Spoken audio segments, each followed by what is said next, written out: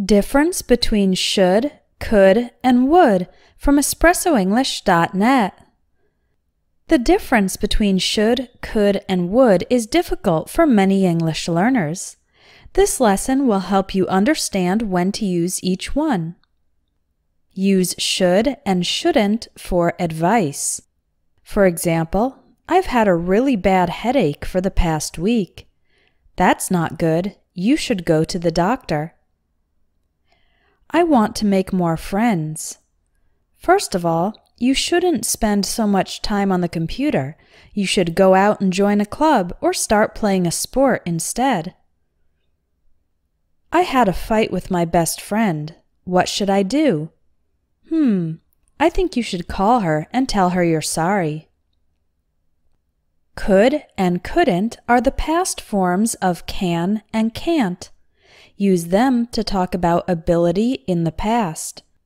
For example, when I was younger, I could run a mile in 7 minutes. Now it takes me 20 minutes. Yesterday, I couldn't find my wallet anywhere, but this morning I found it. Last year, he couldn't speak English very well, but now he can. You can also use could for possibilities in the future. For example, do you have any ideas for our publicity campaign? Yes, I've got a few ideas. I could put advertisements on Facebook and Google. We could also give out pamphlets in our neighborhood. Maybe John could even contact local TV stations. Finally, you can use could for polite requests. For example, could you please open the window? It's hot in here. Could you turn the music down? Thanks.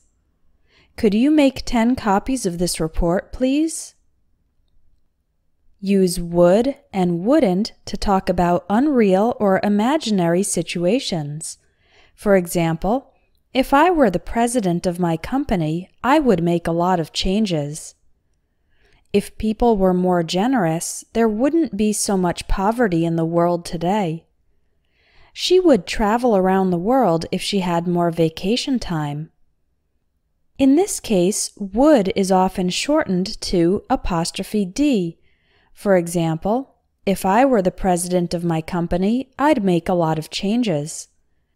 She'd travel around the world if she had more vacation time.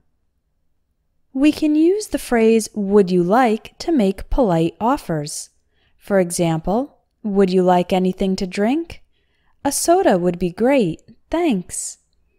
Would you like to see some pictures from my vacation? Sure. Don't use to after should, could, and would. Don't say you shouldn't to smoke. The correct sentence is you shouldn't smoke. Don't say we could to order pizza tonight. The correct sentence is we could order pizza tonight. Don't say I would to buy a new car if I had the money. The correct sentence is I would buy a new car if I had the money. After should, could, and would, always use the base form of the next verb. You can learn more confusing words in my ebook, 600 Plus Confusing English Words Explained. It will help you learn the differences between confusing words quickly and easily. Click on the link in the video for more information.